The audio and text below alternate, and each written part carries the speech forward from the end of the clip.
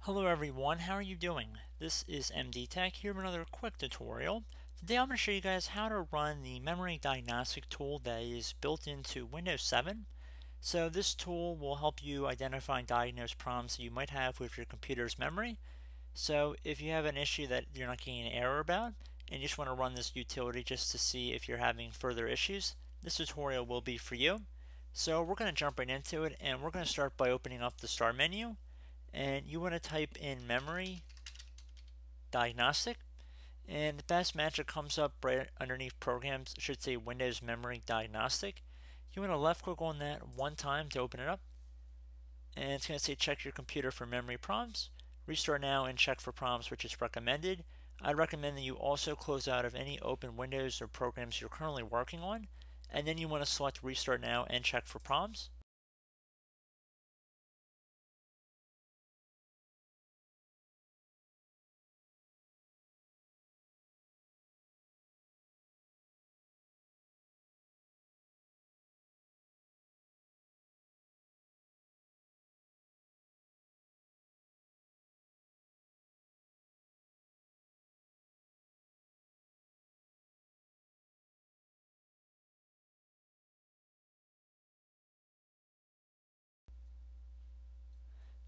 Okay, so this is going to take a few minutes to work, so you just want to be patient here.